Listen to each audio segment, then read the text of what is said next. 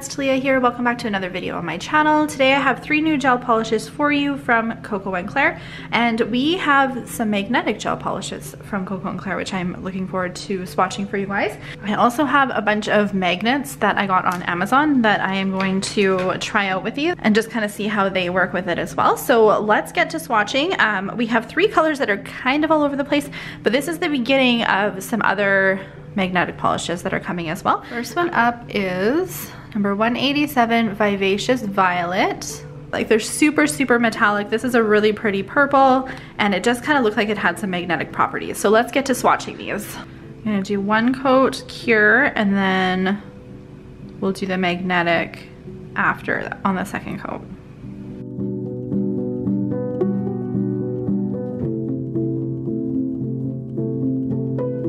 Definitely want to apply these in 2 coats. I love this purple. You guys know me. I'm such a sucker for a good purple.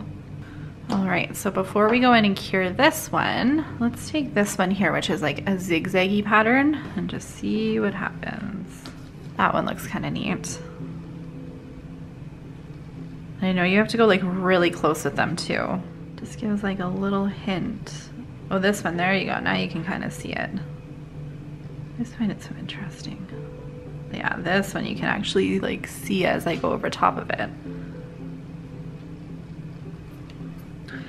Like the wands are, you just can't see until you pull it out, right? But here, let's try this one that's got like the squiggles, but they're closer together. Like that looks pretty cool. This is what 187 looks like. It's a really pretty silver purple magnetic gel polish. Okay, so next up we have number 193, which is called Girly Girl, and it is a pink with like a light silver shimmer to it. I think I'm just gonna go in and do 2 super thin coats, and then on the 3rd one we'll do the magnetic. Truthfully, I don't think these need 3 coats. I just really want to build them up so we can get the best magneticness. Like this one goes on really nice for a first coat. Maybe I'll only have to do 2.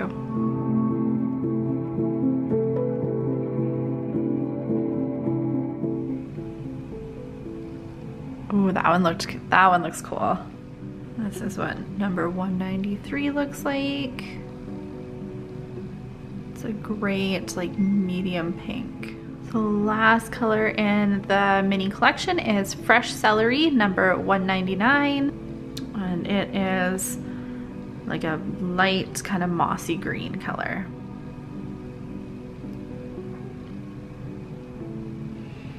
This one applies pretty sheer.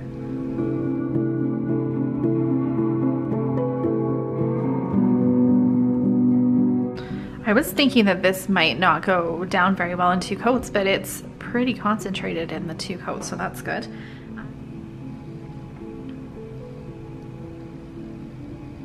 You have to get pretty close to it, but that's pretty cool. I do like that. This is what number 199 Fresh Celery looks like. I like that floral magnetic one. It's kind of neat. If you just put some like crystals in the center, I think that would look kind of good. For the set that I'm gonna design, I want my pinky and my thumb to be the green color, and we're gonna tie in some green accents, probably with some Swarovski crystals. And then I want these 2 nails here to be ombre. I want to ombre the pink and the purple together. I think that'll look really good.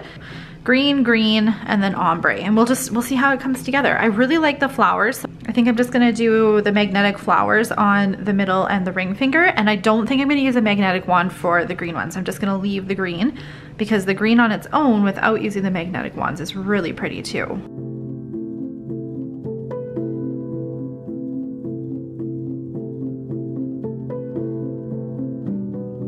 Go in with our purple first, and we're gonna do like a side ombre. I don't know, for some reason that's kind of what I imagine it to be. We're just gonna do 1 coat down the one side and the other coat down the other side, and I don't overly care how these blend because we have to do another layer anyway. So let's just cure that, and then we'll come back in and do our blend.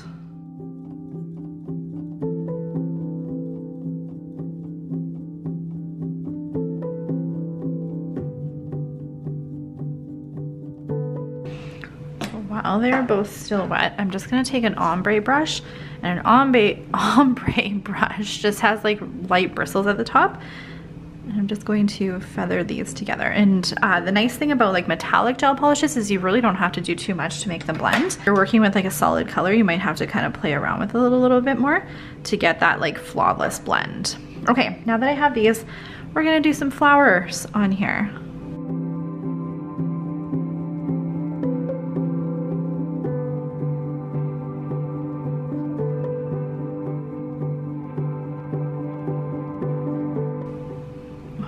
So neat. The exact same thing on this one, except I want pink on this side and purple on this side, so it kind of looks like it blends like flawlessly when it's all said and done.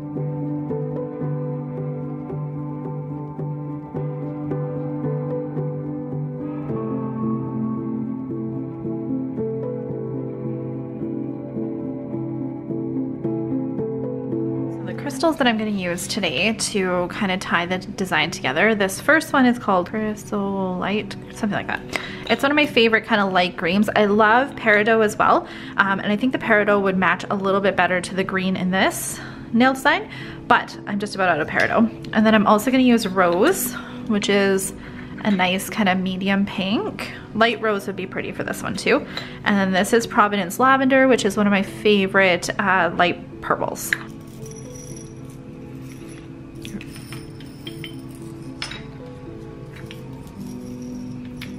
I did just apply a top coat. Normally I would work on a finished file nail with this glue, or I would work on like a matte. But I'm actually just kind of curious to see how well they stick on top of the shiny. But I find like the reason that I love working with a nail glue versus a gel is because I love that the crystals are just floating on the nails. But the problem is if you don't surround these with a top gloss, they're gonna pop off. So you would go in with your crystals, then you would go in and top gloss them, but do your best not to top gloss over top of the crystals because you're gonna lose that shine.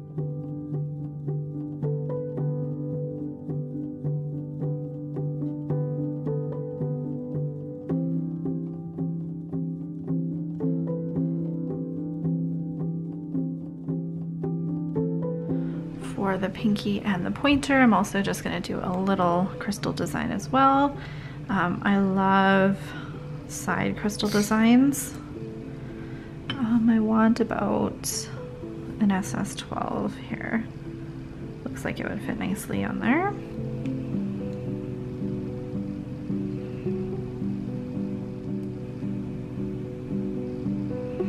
And when I'm using crystals, I use the opposite colors that the base is. So the base is green, so I'm going to use pink and purple crystals.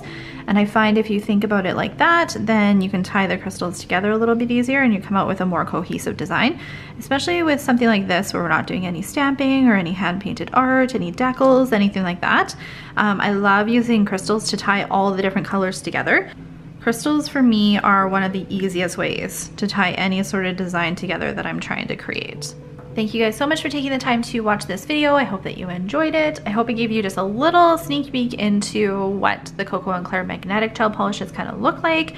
As more release, I will definitely film some more for you guys to see, and we'll come up with some other designs and such. I had a lot of fun playing with these magnetic wands, specifically this flower one. I think this one is my favorite out of all the ones that we kind of played around with here. I don't mind the squiggly ones too though. I think that one's kind of cool too. But comment below and let me know what you guys do with your magnetic gel polishes. As far as art goes, do you just make all the nails look the same? Do you like to blend them? Like what are you guys doing with yours? I'd love to know. Make sure you're following me on all my social media, and I'll see you guys in my next video. Bye!